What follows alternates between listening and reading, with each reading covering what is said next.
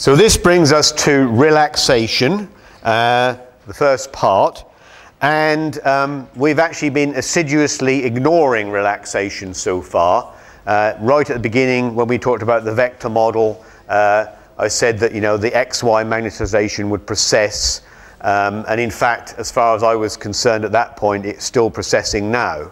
Right?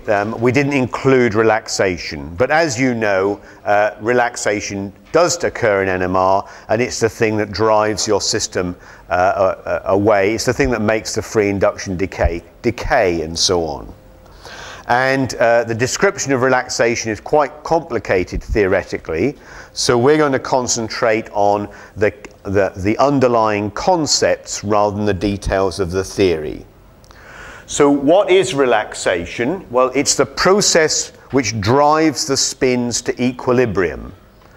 Now, what is equilibrium? Well, you know what equilibrium is. At equilibrium, you've got magnetization along the z-axis, and there is no x and y magnetization.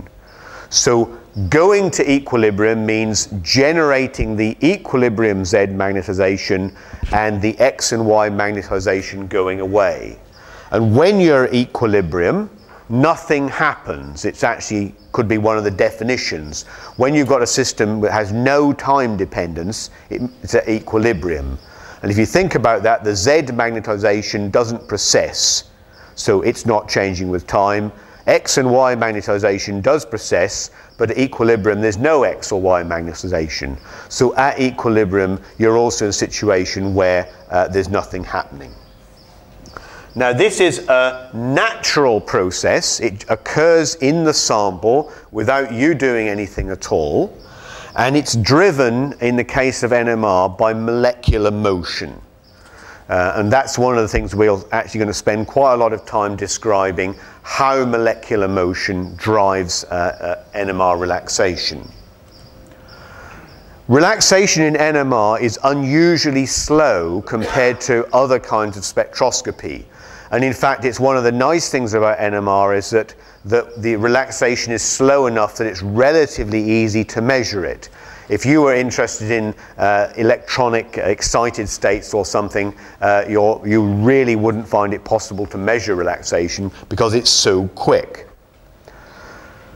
Now, because relaxation is driven by molecular motion, you can use relaxation measurements as a probe for molecular motion.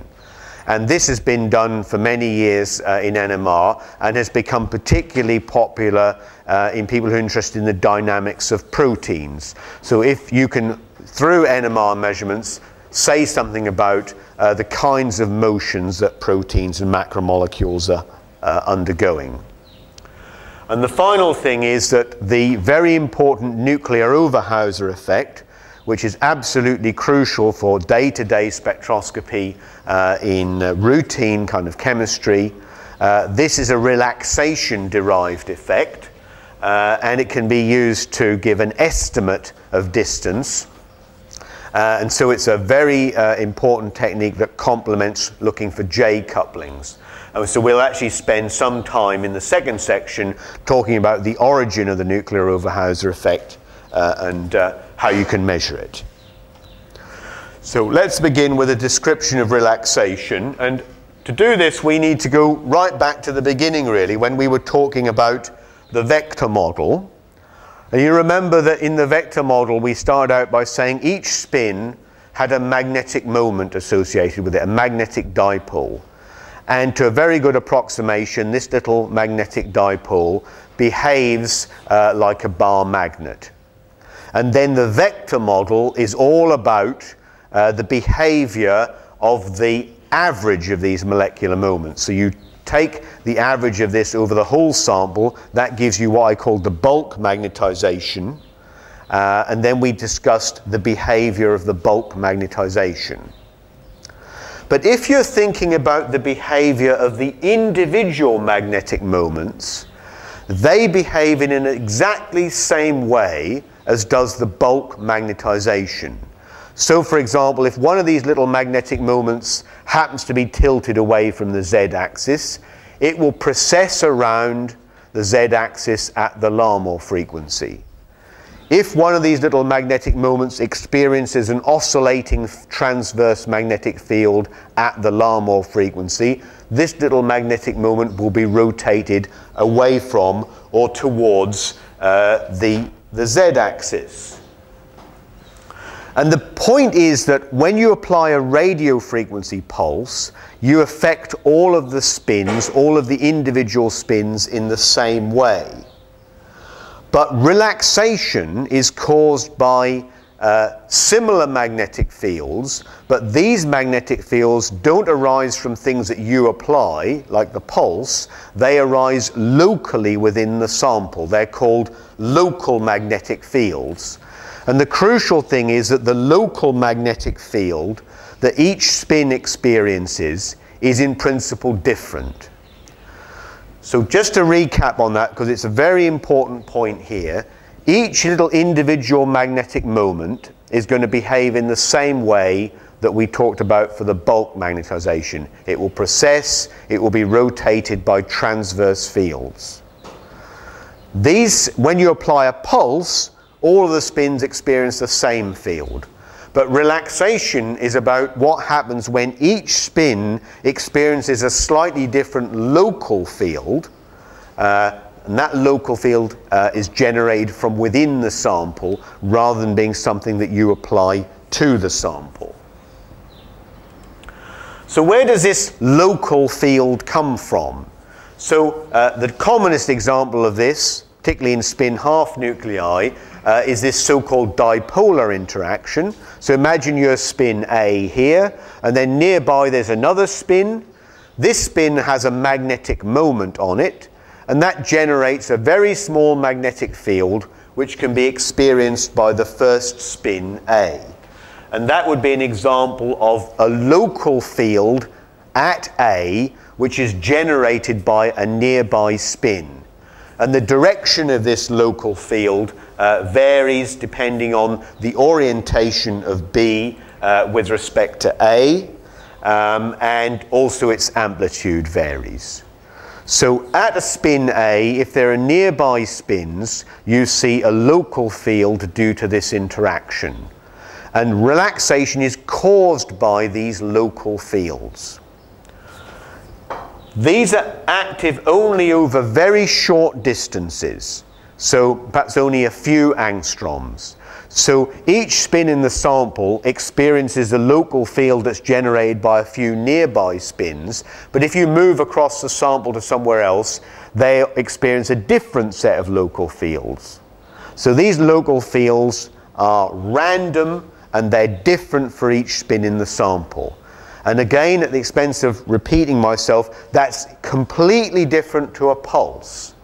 When you do a pulse, you apply a field that's the same for all the spins in the sample. The local fields, although as far as the spin is concerned, they're similar, they're little magnetic fields, they vary in direction and intensity as you go from spin to spin in the sample. And it's these local fields that I'm going to show you now are the things that drive relaxation. So one way of thinking about this is just a sort of a little thought experiment that's quite helpful. So imagine I have 20 spins, not much of a sample, but there we are.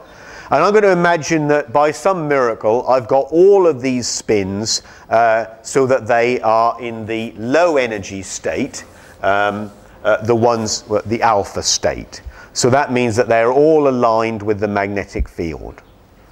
And so if you add up the total Z component, I'm going to show it there as minus 20, because they're in the lower energy state.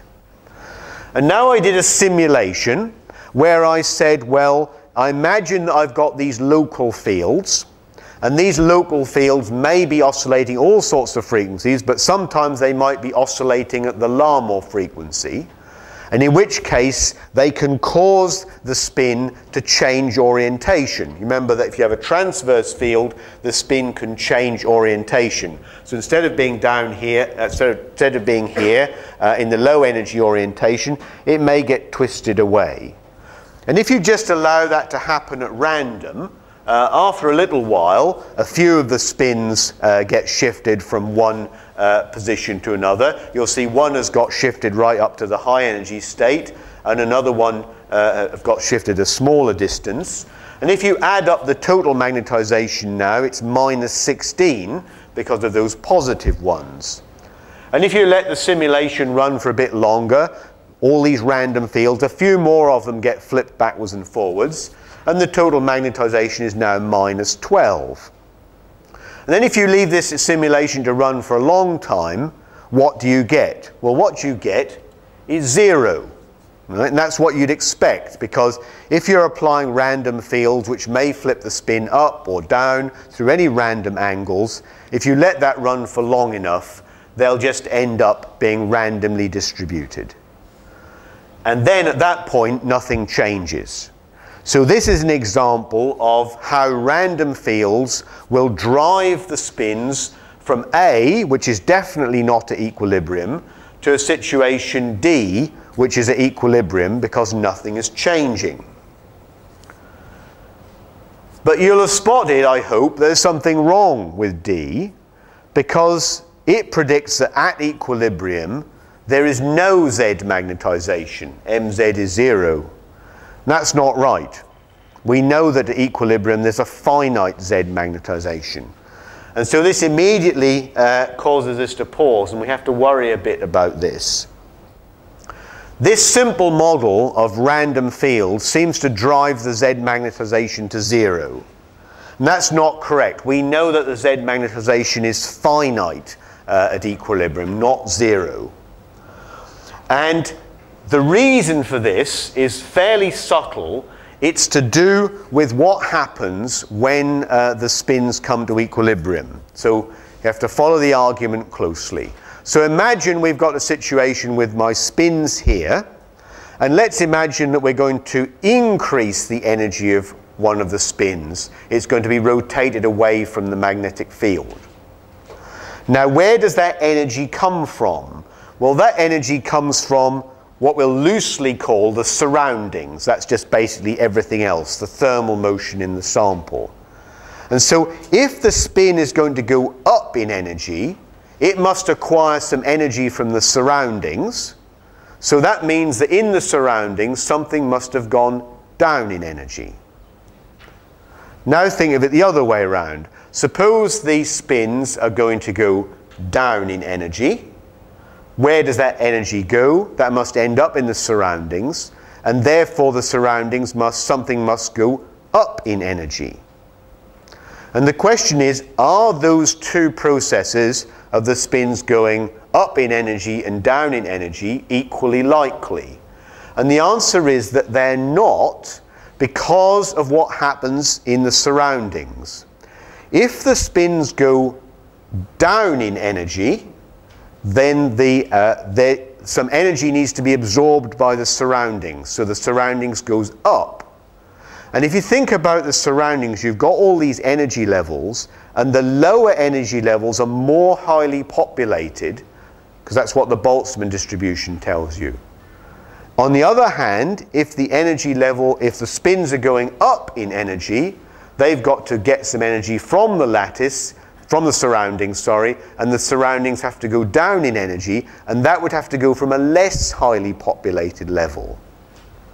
So what this means is that the surroundings are, if you want to put it in anthropomorphic terms, they are happier to take in energy than they are to give out energy. And so this probability of the spins going one way or going the other way are not equal. So the result of that is that when you come to equilibrium, you have a finite Z magnetization, not no Z magnetization. Now, physicists would describe this in terms of the spins coming to equilibrium with what they call the lattice. That means the surroundings. And because the surroundings are at Boltzmann equilibrium, that drives the spins to a Boltzmann equilibrium. And a Boltzmann equilibrium is not where the equal populations, but where the lower energy state is more highly populated than the higher energy state. The reason I'm emphasizing this is that if you think about random fields, it's very hard to see why they just don't drive all of the magnetization to zero. Why do they create a finite magnetization? And the reason is because there's this imbalance between the spins going up in energy and going down in energy. So the net result is that although this process is driven by random fields, it does give rise to a finite Z magnetization at equilibrium. And this process by which the Z magnetization goes towards equilibrium is called longitudinal relaxation. Longitudinal in the sense it's parallel to the Z axis. Some people call it spin lattice relaxation, and I won't use that term because I don't find it very helpful. So the next thing we need to worry about is where do these random fields come from? And I've already mentioned one of them. It's the dipolar field, which is where the field generated by one spin is experienced by the nucleus we're interested in. And this is usually called the dipolar interaction. It varies as 1 over r cubed, the distance between the two nuclei. And it also varies as the product of the gammas of the two nuclei involved. So what this means that this is strong for proton and much weaker for nitrogen-15 because of the gammas. And it also drops off very quickly with distance because of this r cubed. But it's the dominant source of relaxation for protons in a sample. The other source of local field that you'll commonly come across is the chemical shift anisotropy. So you remember that when you put a molecule in the magnetic field experienced by the nucleus is modified by the electronic environment of the molecule. And that gives rise to the chemical shift. The same interaction actually modifies the magnetic field in both amplitude and direction. So as a molecule tumbles, you generally find that there's a local magnetic field generated as a result of the chemical shift anisotropy. The only case where you don't get this is with very highly symmetric molecules where the chemical shift doesn't change with orientation. And the final source of local field, which is quite common, is paramagnetic species.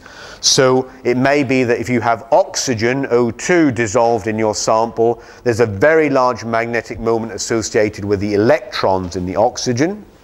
Or if you're dealing with a paramagnetic protein, that can have a very dramatic effect on the relaxation because of the large magnetic field generated by the electron.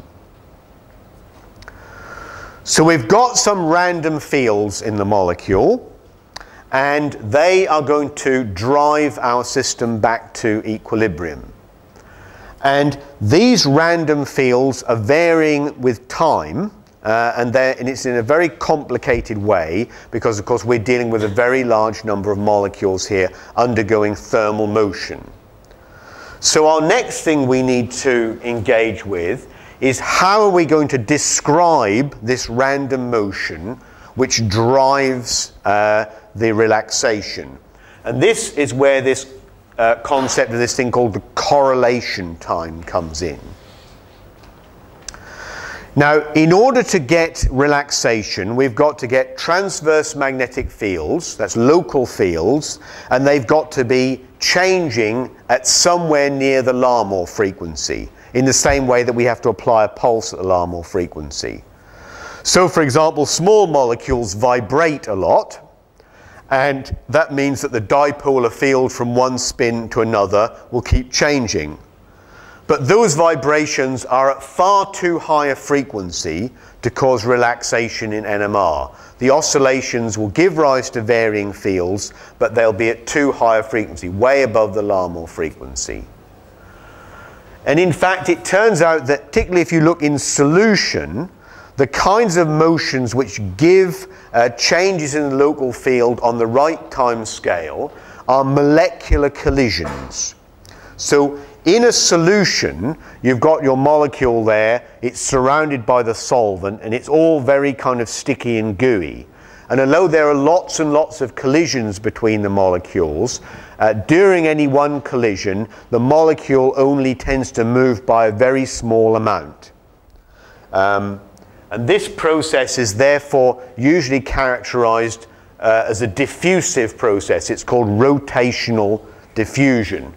I was trying to think up a good analogy for this, a bit difficult, but I mean, if you, for example, had a football floating in the swimming pool and you were throwing ping pong balls at it, that would be a good example of rotational diffusion, right? Each collision, if you were lucky, it might move the football a little bit, but only a little bit, and you take an awful lot of hits to actually get the thing to move a significant, to move through a significant angle. So the picture you've got to have is the molecule here undergoing lots and lots of vibrations, and it just keeps changing orientation a little bit in some random way. And this changes in orientation for typical solutions is on about the right time scale to cause relaxation. So this process is called rotational diffusion. Now it's characterized by the thing called the correlation time. And the correlation time is the average time that it takes a molecule to move through 1 radian. So you imagine your molecule here, and it's going wobble, wobble, wobble, wobble, wobble, and you wait and you wait and you wait, and eventually it might have moved through 1 radian. And then you look at the next molecule in the sample and the next molecule, and you work out the average for all the molecules, how long it took them on average to go through 1 radian. So that's what the correlation time is. And it's a single parameter that characterizes this random diffusive motion. So the correlation time describes the time scale for the motion. So if the correlation time is short, that means the molecules are moving quite quickly because it doesn't take them long to move through 1 radian. If the correlation time is long, that means that the molecules are moving slowly because it takes a long time for them to move through 1 radian. So again, it might be helpful to have a little simulation here to show what this means. So what I did was I took 3 molecules in the computer, and I set them all off with a particular orientation at an angle of 0, and then I allowed them to experience this kind of random diffusive motions and allowed them to move through a small angle when there was a hit. And if you look at molecule 1, you can see it's kind of going wander, wander, wander, wander, and it goes on, backwards and forwards, backwards and forwards. But by the time I gave up on the simulation, it still hadn't made it to 1 radian. Molecule 2, that didn't get anywhere at all. It would have wandered around a bit and ended up where it started. Molecule 3 headed off in the other direction but still didn't make it, and molecule 4 didn't make it either. So what you can see is that over the time scale I did here, none of these molecules made it to 1 radian. So my simulation was running for a time that was definitely shorter than the correlation time. So now I redid it again, and this time I allowed the molecules to move a slightly larger distance on each collision. That would be, for example, like saying that the solvent viscosity was lower. And now you'll see molecule 1 is ripping along, and it got beyond 1 radian. Molecule 2 almost made it to a radian. Molecule 3 did, and the 4th one still didn't get anywhere. So you can see that probably the time scale of my simulation is of the order of the correlation time in this case. So the correlation time is about how long on average it takes the molecules to get a radian from their starting position. So you wouldn't have to do it for 4 molecules, you'd have to do it for 10 to the 14 molecules. Now, fortunately, because it's random processes, you don't actually need to do the calculation. So this is how you would formally define the correlation function. Looks a bit horrendous, but it's actually fairly straightforward. You would take the local field at time t, and you would multiply it by the local field a time tau later. So it's B1 at time t, and then the local field at time t plus tau. And that's for the first spin. And then you do the same thing for the second spin, B log 2, B log 2, and you do it for all of the spins in the sample. So you calculate all those products and you divide it by the total number of molecules in the sample. And that's a definition of the correlation function. If you express it in a summation notation, it looks like that. And that's normally done in a shorthand by putting a bar over it. And the bar means the average over the sample. So it's the average of the local field at time t, product with the local field at time tau later. And for the sorts of processes that we're interested in, it turns out that this usually only depends on tau. So if you calculate the correlation function now, and you do it now, and then you do it now, you get the same answer. It doesn't matter what t is, it only matters what this interval tau is. So we'll write the correlation function as only depending on tau. Now again, it's difficult to grasp what this means. It just looks like some mathematical formula. So again, here's a picture trying to give you a sense of what does the correlation function mean and how might it change. So look at the top. I've got several different spins here, each one indicated by a blue dot. And I've allowed them to have a local field which is just randomly distributed between -1 and +1. And if I'm going to calculate the correlation time, I have to take the local field at time 0 and multiply it by the local field at time tau, and then sum it over the whole sample. That's the definition of the correlation time, correlation function. So the first diagram here is the correlation function for time tau equals 0. So the local fields are the same at time 0 and at time tau, because I'm artificially setting tau to 0. So of course, when you multiply them together, you will always get a positive quantity, and that's what's shown in the bottom there. And then when you sum all of those, you'll get a positive quantity as well. So this tells you that at time tau equals 0, the correlation function is a positive, and it's actually the maximum value it could possibly be. So that's one point we understand. Now I imagine a time later, and I'm going to make this a short time later, much shorter than the correlation time. So there are the local fields at time 0 at the top. They're exactly the same as they were before. And now here are the local fields at time tau later, which is only a short time. And if you run your eye over the comparison between those, you'll see that most of them haven't really changed. A few of them have changed a little bit. So when you make the product of the top one with the bottom one, almost all of them are positive still. A few of them have come negative because they've changed quite a bit. So that tells us when we sum all those black points, G will still be positive, but it will be less than it was at time 0. So this correlation function starts at a maximum and then starts to decrease as the local fields start to change. Now if I do it for a time much longer than the correlation function, now if you look at the local fields in the middle, they've all changed because there's been a lot of motion. So when you calculate the product of these two, there's some are positive and some are negative, and when you sum up all the black points, you get almost 0. So what we expect the correlation function to do is this. We expect it to start at the large value, and we expect it to decrease to 0. And how quickly does it decrease to 0? If we wait for a short time compared to the correlation time, it's not changed much at all.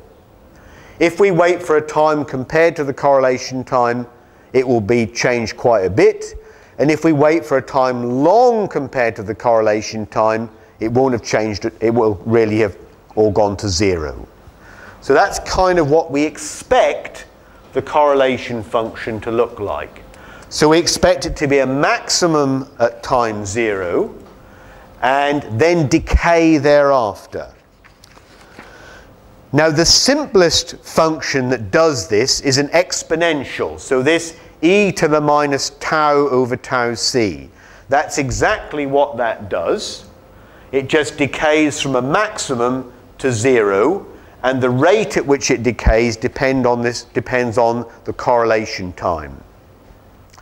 Now this form of the correlation function is appropriate for rotational diffusion of a sphere in a viscous liquid. And as you all know, all of your samples consist of spheres in viscous liquids. It's just the simplest assumption you could make. You can make much more complex assumptions about the form of the correlation function. And indeed, that's what people do that are interested in molecular motion. But we will just make the simplest possible assumption, which is that the correlation function is an exponential. Look at the 3 graphs at the bottom. As you increase the correlation time, as you go from the grey to the blue to the black, the decay is slower. So a longer correlation time, the correlation function falls off more slowly. Now what we usually do is take away this amplitude factor, and you have what's usually called a reduced correlation function, which is just the time dependent part, and then you just pop in the amplitude, which is the mean square local field at the front. That's just a different way of writing it, and that's the normal thing. Now we need to try and remember what on earth we're trying to do. All right? What we're trying to do is we're trying to describe the origin of the motion which gives rise to relaxation. Remember that to get relaxation you need motion at the Larmor frequency. And all I've done so far is introduce this thing which is called the correlation function. How does this help us to understand how much motion there is at the Larmor frequency? And this is where the Fourier transform comes in again, because g of tau is a function of frequency, just like the free induction decay. If we Fourier transform it, we will get a function, g of tau is a function of time, just like the free induction decay. If we Fourier transform it, that will give us a function of frequency, in other words, just like the spectrum. And the quantity that we get, J of omega, it's called the spectral density, and it actually gives you the amount of motion at that particular frequency. Just in the same way that you look at the spectrum, you see the amount of intensity at that particular frequency.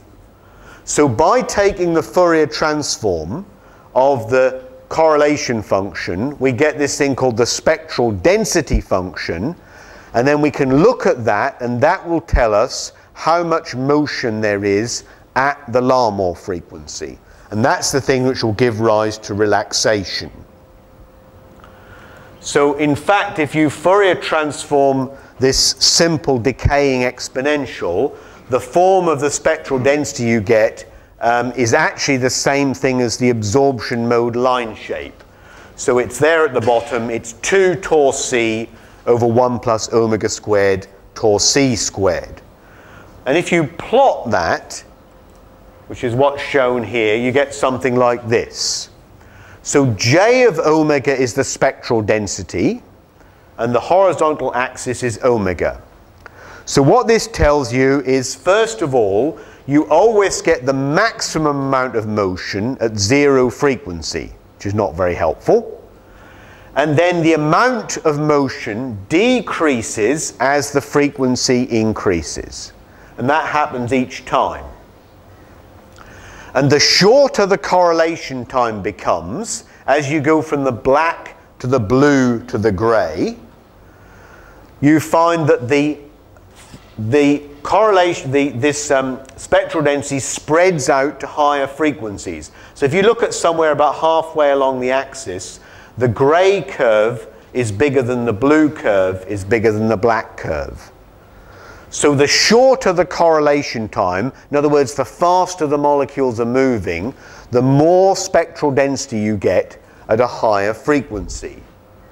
In fact, this curve has the property that its area is independent of tau c, and that's why the maximum at 0 drops as the correlation time drops.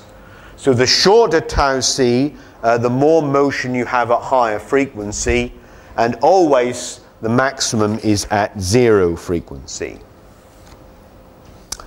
Now, remember that in order to get relaxation, you've got to have local fields oscillating at the Larmor frequency, and that means the bit of this spectral density we're interested in is not the whole curve, but the bit at the Larmor frequency. So I can plot the spectral density in a different way. It's the same function, but this time I plot the spectral density at a particular frequency, the Larmor frequency, as a function of the correlation time. And if you plot that function, you'll find it increases and then decreases. And so that there is a particular correlation time which gives you the maximum spectral density at a particular frequency. And lo and behold, the correlation time of 1 over the Larmor frequency gives you the maximum spectral density at the Larmor frequency. So that's not really a surprise. So you've got these fluctuating things. They're fluctuating on a time scale that's indicated by the correlation function, and that's characterized by the correlation time. And if the correlation time is 1 over the Larmor frequency, you get the maximum amount of relaxation. It's a bit like Goldilocks and the porridge. Right? You know about Goldilocks and the porridge? Goldilocks goes into the bear's cabin, right? And there's 3 bowls of porridge. And she tries the first bowl of porridge, and he says, yuck, it's too cold. Right? That corresponds to too short a correlation time. Then she tries the second bowl of porridge. That's too hot. And he says, oh, can't eat that. That corresponds to the correlation time being too long. And then she tries the third bowl of porridge, and the temperature is just right, and she eats it all up. And that corresponds to the correlation time being 1 over the Larmor frequency. So to get good, fast relaxation, the correlation time has to be just right. And what just right means is 1 over the Larmor frequency. All right.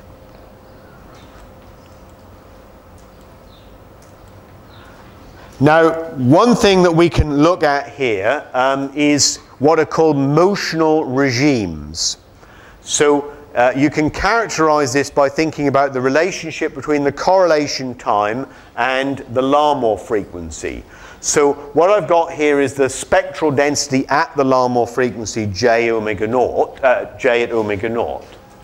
And you have this thing which is called fast motion, and this is where the correlation time is very short. And this would be typical of very non-viscous solutions.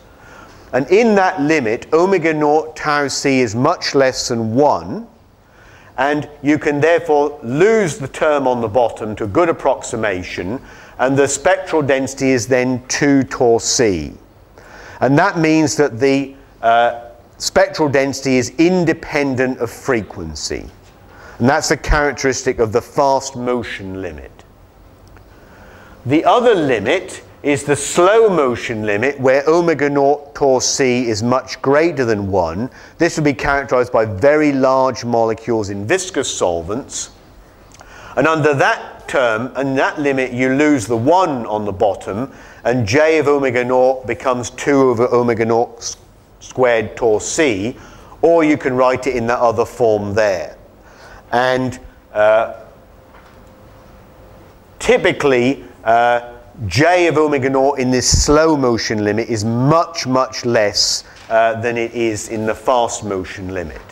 And small molecules typically have correlation times in tens of picoseconds, and they would definitely be in the fast motion limit.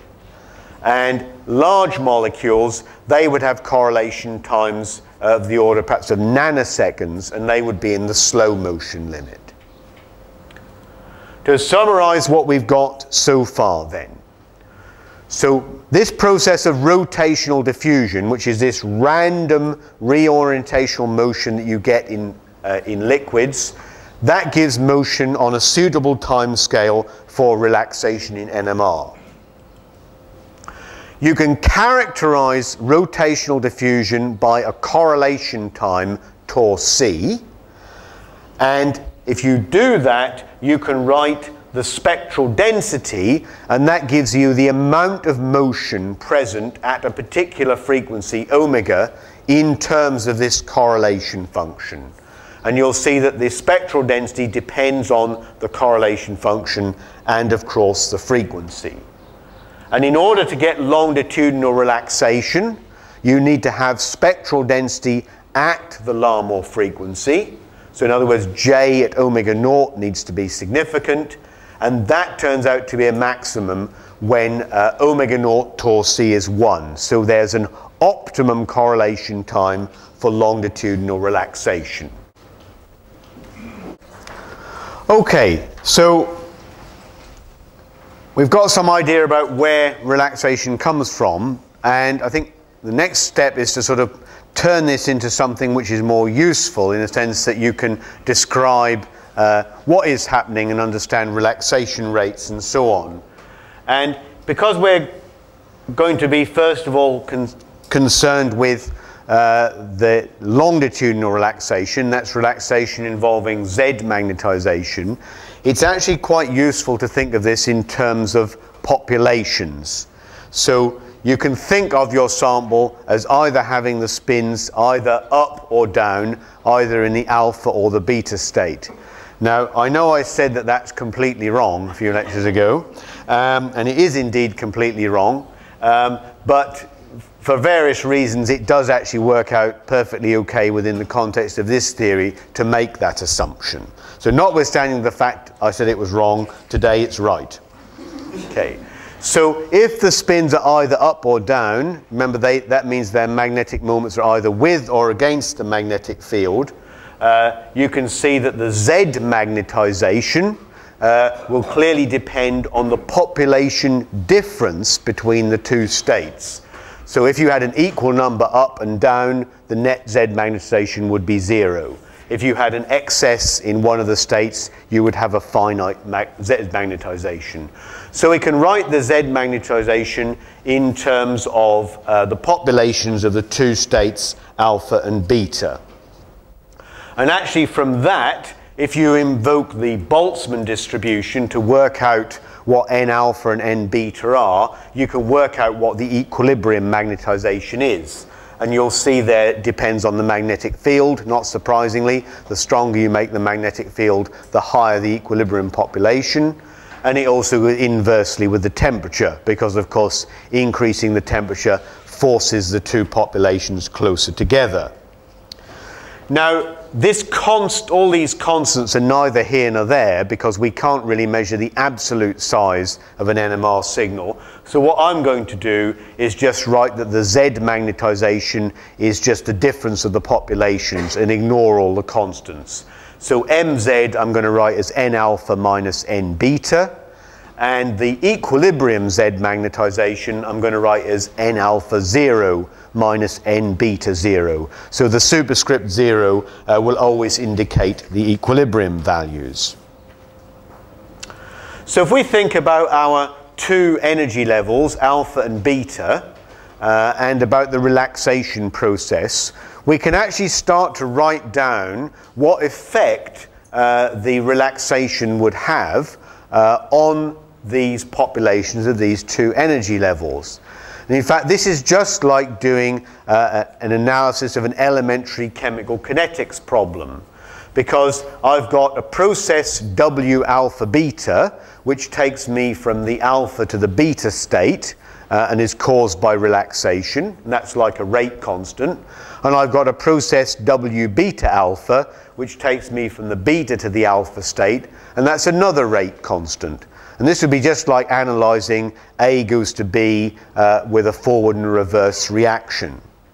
So if we think about the rate from alpha to beta, it would be equal to the rate constant, W alpha beta, times the population of the place we're coming from, which is alpha. So it's times N alpha. And if you think about the rate going from beta to alpha, that's W beta alpha times the population of the place we're coming from, which is N beta. Right, now, it is important you spot that the rate in going from alpha to beta is proportional to N alpha, and the rate of going from beta to alpha is proportional to N beta.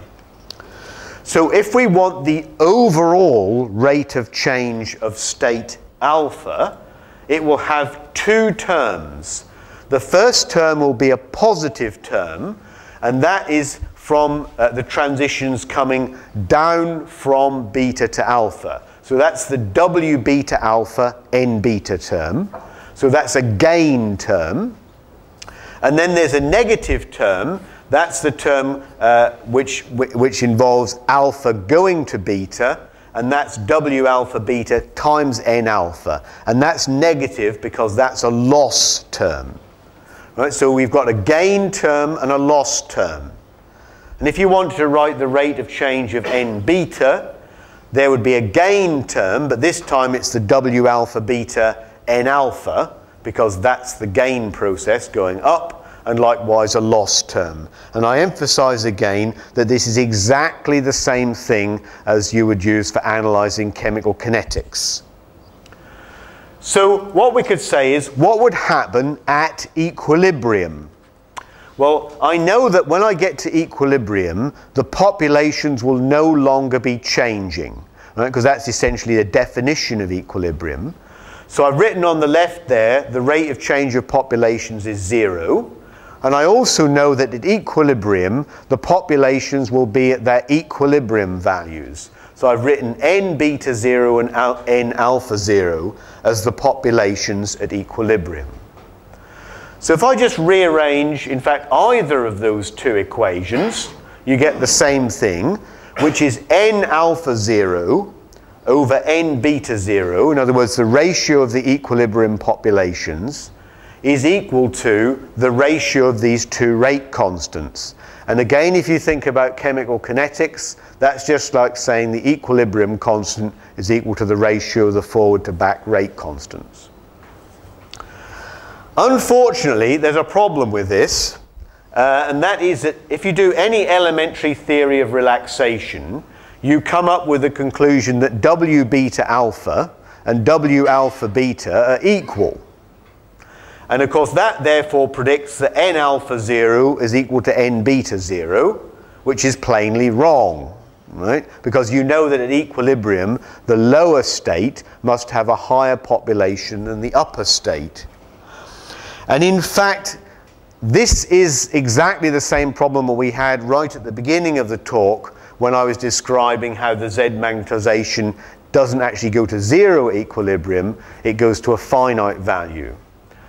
So to get around this, you either need to use a really rather more complicated theory, and most people don't tend to do that. They tend to rewrite these equations to produce the right answer, which is a well-known process in science. All right? So instead of writing the rate of change like that, which is what we thought it would be, what we do is we write everything in terms of the deviation from equilibrium. So if you look at that first equation, I had the population N beta. In the new equations, it's N beta minus N beta 0. In the first equation, it was N alpha. In the new equations, it's N alpha minus N alpha 0. So I'm rewriting everything not in terms of the populations, but in terms of the deviations of the populations from the equilibrium value. And if you do that, everything will come out okay, and at equilibrium you'll find you get the equilibrium populations rather than equal populations. So from now on we're going to do this using a single rate constant there. So now we can put all this together and come up with an equation that describes how the Z magnetization is going to change. So remember I said that the Z magnetization we were going to write as N alpha minus N beta. And therefore it follows that the rate of change of the Z magnetization will be equal to the rate of change of N alpha minus the rate of change of N beta. And we've already written those down, the rate of change of N alpha with those equations I just had on the previous slide, as for the rate of change of N beta. And I'm using them for the form N beta minus N beta 0. So spot that they are these difference terms. So all I do is plug those into that first expression, and after you do a bit of rearranging, you actually end up with something that's relatively straightforward. This equation at the bottom here that says the rate of change of mz is equal to minus 2w, which is this rate constant, times mz minus mz0. And to get that, I've just used the fact that mz is n alpha minus n beta, and mz0 is n alpha 0 minus n beta 0. And how you would normally write this would be in the language of calculus. So instead of writing it in words, the rate of change of mz, you would write dmz by dt. And I'm going to define 2w alpha beta as rz, the longitudinal relaxation rate constant. So what this has done is produced for me what's actually a differential equation which describes how the Z magnetization will behave as a function of time. And in fact, what this differential equation says is the rate of change of the Z magnetization, which is the term on the left, is proportional to the deviation of the Z magnetization from equilibrium. It's also sometimes written, instead of writing Rz, some people write 1 over T1, and then T1 then becomes a time constant for longitudinal relaxation. Now again, going back to this, you can see that this is what it means in words, that the rate of change of mz is proportional to the deviation from equilibrium. And what that means is if you leave the system alone, eventually mz will go to the equilibrium value. And that's of course exactly what we want, because that's what we know happens. And if you're a dab hand with differential equations, you can integrate this equation. It's not a difficult one to do. It's a first order differential equation. And if you do that, the result you get is this. And you, of course, need to introduce a boundary condition in order to integrate this differential equation. And the one that I've chosen is that at time 0, I've written the magnetization as mz bracket 0. So this equation is now an explicit equation for how the Z magnetization varies, starting from some arbitrary initial position. And the graphs here just show some typical behavior. On the left-hand side, you see the Z magnetization starting at some arbitrary position, and over time, it always goes back to mz0. And the 3 different lines correspond to 3 different starting positions. And on the right-hand side, I've kept the starting condition the same, but I've used different rate constants, different RZ values, and all that means is that the larger RZ is, the faster the magnetization goes back towards the equilibrium value. But note that it always goes back to the equilibrium value. So this equation can actually be used to analyze this very simple experiment that you can use to measure the relaxation rate constant. This is called the inversion recovery experiment. So what you do is you start with a 180-degree pulse, which inverts the magnetization, so that drives it away from equilibrium. And then you allow a time tau in which the system recovers towards equilibrium. And then you do a 90-degree pulse to see how big the Z magnetization is and measure the signal. Now, if I use the initial condition that the Z magnetization is inverted at time 0, then my differential equation integrates to that. It gives me an expression for mz at time tau as of that form. And the 90-degree pulse just generates a signal that's proportional to the Z magnetization. So I can rewrite that equation and just say that the signal at time tau will follow exactly the same form with some arbitrary constant C in there.